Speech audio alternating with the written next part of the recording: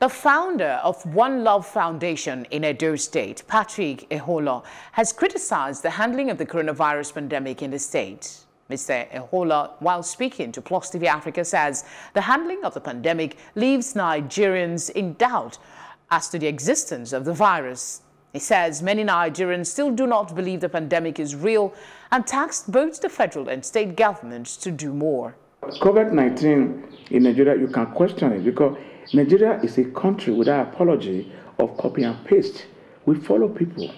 You know, if there's a lot of people who the COVID-19 have consumed in Spain, America, in other countries, but it's not as bad here because we have an advantage because of our weather. I'm not a scientist or not a doctor, but I do know that if COVID-19 was real and it's already in Nigeria, may also rest in peace. We will not survive it.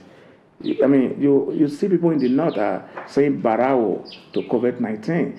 You see marketplace. And what they do to us in Nigeria is to introduce COVID-19 to us like a bogeyman.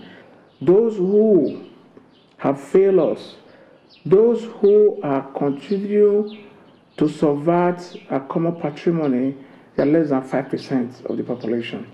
And those who they are enslaving, who they feel they can buy, are 95%. So if you do the math that we all come together and do the needful and participate in this electoral process, Nigeria will become a great country.